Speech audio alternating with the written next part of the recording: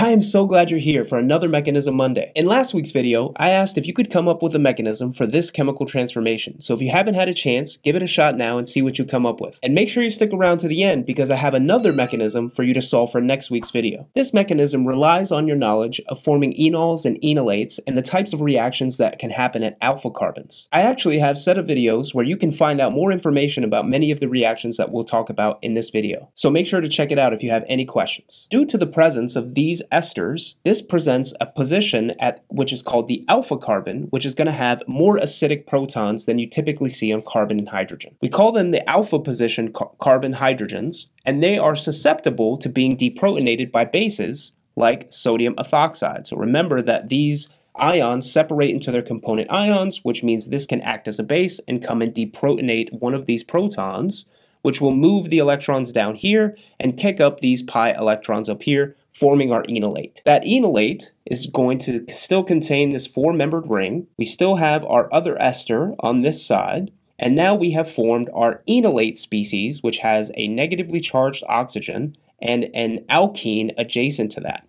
And remember, our ethoxide portion of our previous ester is still present. From here's where the magic happens, where these electrons can actually come back down, and this is going to make the nucleophilic position be this original alpha carbon, because now these pi electrons can come over and attack this electrophilic carbon, or in fact, what they're actually going to do is move over to this side to relieve some of this strong ring strain in this four-membered ring, which is then going to move these electrons to this position, and now it's going to kick up these electrons to this oxygen, kind of in a cascade of movements of electrons. And this is going to serve to open this four-membered ring and giving us our next intermediate. Sometimes this is what's known as a retro-Michael addition. So a retro-Michael addition. And this is going to give us a product where we have now reformed this ester. So this ester looks like this. We've now made a new carbon-carbon double bond adjacent to that. And this is going to be attached to the carbon with the two methyl groups on it. And then two other carbons where we begin our double bond, which is formed at these two positions, which is now our new enolate. So our new enolate looks like this.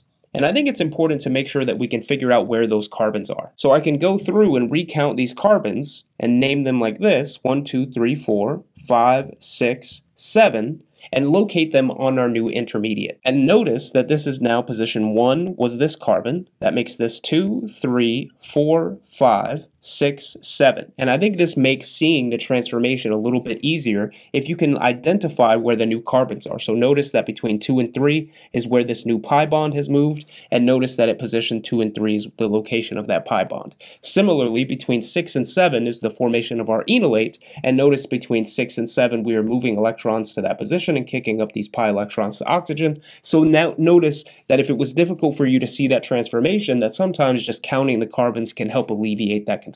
And then from here, what happens is actually called another named reaction, and it's called a Dieckmann cyclization. So what will happen is these electrons will come back down, reforming our ester, and this position, this bond right here, now will do a nucleophilic attack at this carbonyl carbon. And notice that this is what is going to allow our ring to actually form, our six-membered ring, and because we're attaching from this alpha carbon position at position 6 to position 1, and that means that we have 6 carbons. So 1, 2, 3, 4, 5, 6 will form our six-membered ring. So then the product of that reaction is going to be a six-membered ring, and coming off of that six-membered ring, we have our new ester, which has been reformed. So that is the ester that was from this side of the molecule. And if this was position 6, then we can say that, okay, if this is position 6, then this must have been position 1, position 2, and position 3. And remember, between 2 and 3, there was a pi bond, which is still intact. And then 4 and 5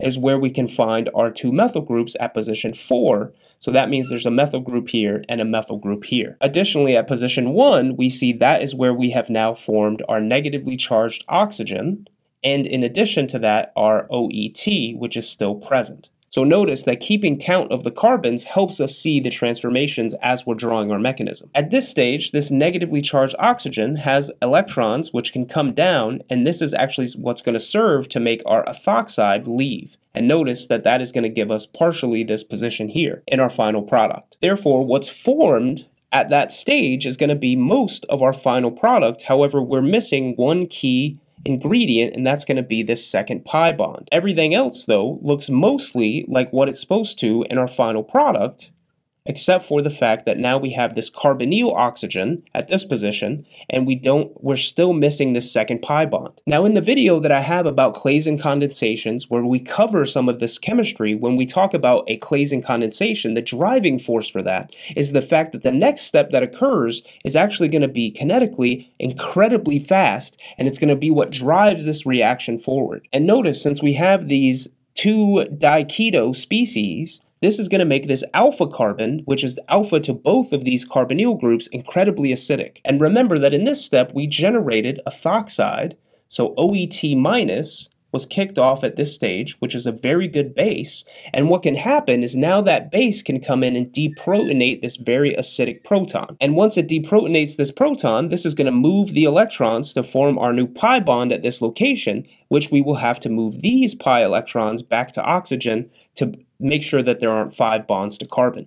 And this is actually going to be what the step that gives us our final product. The equilibrium constant that we would expect from this is going to be so incredibly high that it actually is what drives this forward reaction and what keeps it from going backwards in this direction. Because remember, even though I'm drawing each of these arrows as single lines, in truth, most of these chemical reactions are reversible and in equilibrium with each other. However, because this is such a favored reaction energetically, this is going to be what drives the formation of the final product. I'd love to hear how you did in a comment down below. Additionally, for next week, I'd like you to see if you can come up with a plausible mechanism for this chemical transformation. Either remix this video with your own, or leave the individual steps as a comment down below. And make sure you're subscribed to the channel so that you never miss another Mechanism Monday. I'll see you next week.